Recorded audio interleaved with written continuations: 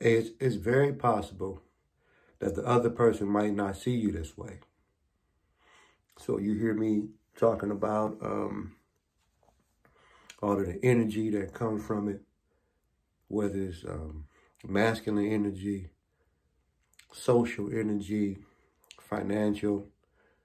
Maybe the other person don't see you like this. And if you want to do things for them, take them to dinner, buy them stuff, they don't mind that, and they'll let you. But if they do not feel this attraction for you in this way, you can't ride on that train. You can't go down that route, down that road. So the stuff that I'm talking about is a very specific lane that everybody is not allowed to go into. The stars and the moon got to really line up for it to work, unless there's just a money transaction. But other than that, it has to be some type of connection. And that force is usually some type of intervention from somewhere else.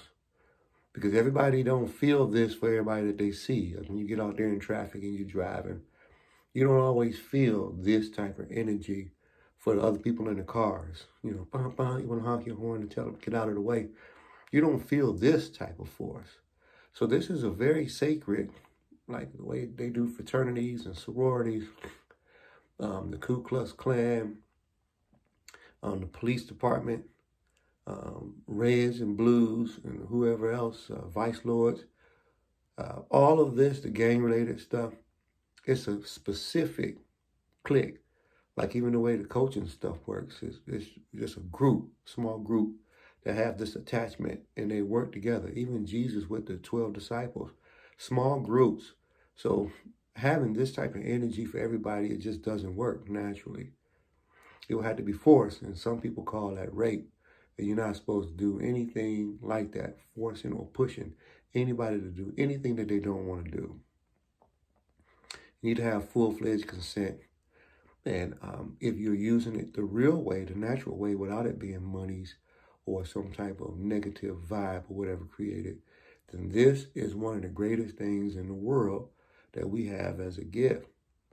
But if there's no actual attraction for the other person, then this may not ever happen. So this zone that I'm telling you about, this place that has this freakish type of feeling to it, like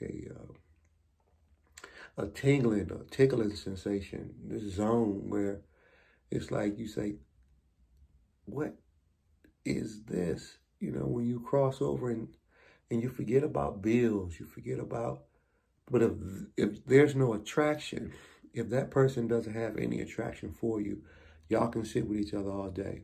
It's not going to change anything. It's not going to make that other person feel that way about you. You know, you don't want any of this, somebody giving it to you because they feel sorry for you or some type of mercy thing that they're doing. You will want it to be pure and authentic. That's the only zone I'm talking about. So again, and shout out to Prince, forget about them wars and stuff like that. All of that battling and confusion and chaos. Man, what's up? I would rather be, like I said, with my woman on the couch making love. That's just the best place to be. Forget all of this chaos and stuff. So I'm telling you right now, you need to have an attraction. There needs to be this. If not, it's not going to work. I love y'all.